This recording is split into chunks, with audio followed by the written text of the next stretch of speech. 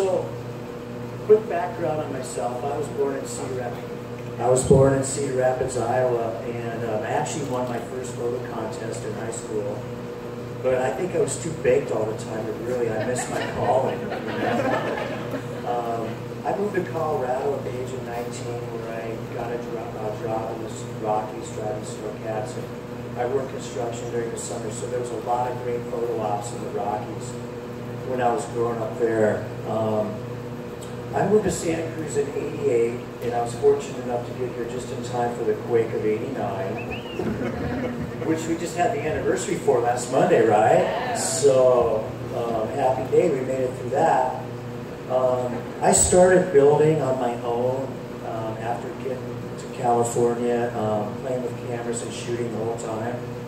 I was fortunate enough to travel extensively and shoot many photos, which I think really influenced a lot what I look for today when I'm shooting.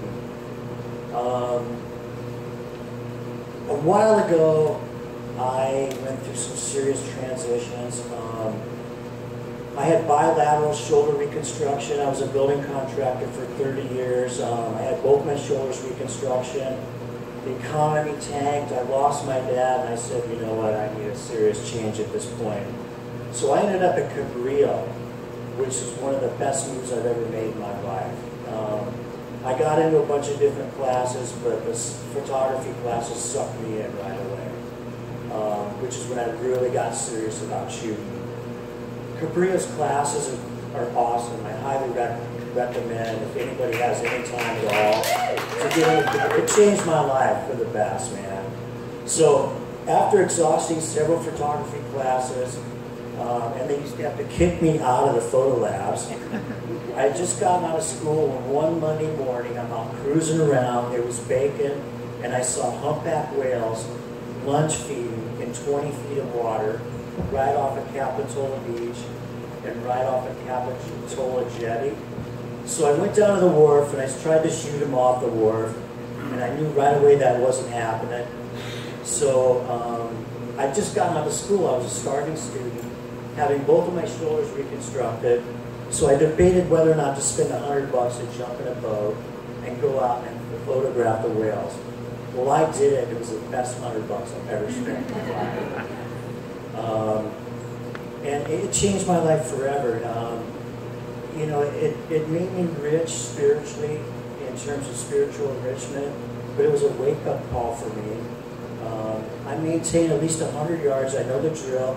I was mostly drifting and feeding when the whales were feeding, but a couple times the humpbacks came up so close to the boat that I couldn't get my camera to focus. So I actually missed my best shots. Nonetheless, I got some sick shots of the humpbacks in 20 feet of water, off the beach, scooping anchovies right out of the sand. They were standing on their tails, scooping anchovies out of the sand. I also got a shot of a humpback sticking its head out of the water close to 38th Avenue Beach in front of Jack O'Neill's house.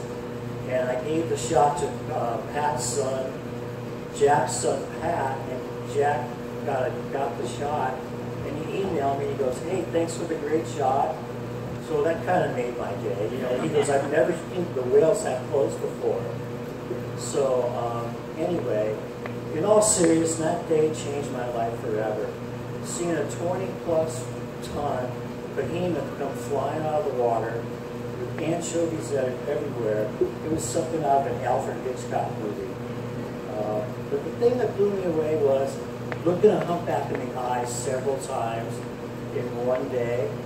I soon realized the whales were fully aware of my presence, and they knew where my boat was the whole time. And suddenly, like a slap in the face, I realized I was interacting with a highly evolved species in their world.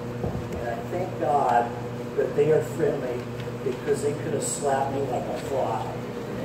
And it was quite a wake-up call for an Iowa boy, let me tell you. So, anyway, at the time I was going through a serious midlife transition. I think fate put me on the water that day right out of photography school. I ended up sending the whale photos to the Sentinel, They were published the next day, and after that there was 300 people on the water shooting on anything that would float. Since that life-altering day for me, little did I know this is the beginning of my adventures with marine mammals on the water. Because several of my best friends own boats, and we love our water time. So about a year ago, we got into orcas, and I had the privilege of filming a pod of 40+ orcas and their babies, and it was amazing. 3 weeks ago, we tracked two big orcas all the way to Big Sur, and then last week, before the rains, we filmed a really rare species called the fin whale. And anyway, so recently, the last few minutes, I've been on the water quite a bit, and I found my calling. You know, I love shooting sunsets, but I'm really into the marine mammals. I'm actually going out in the morning to film whales tomorrow morning.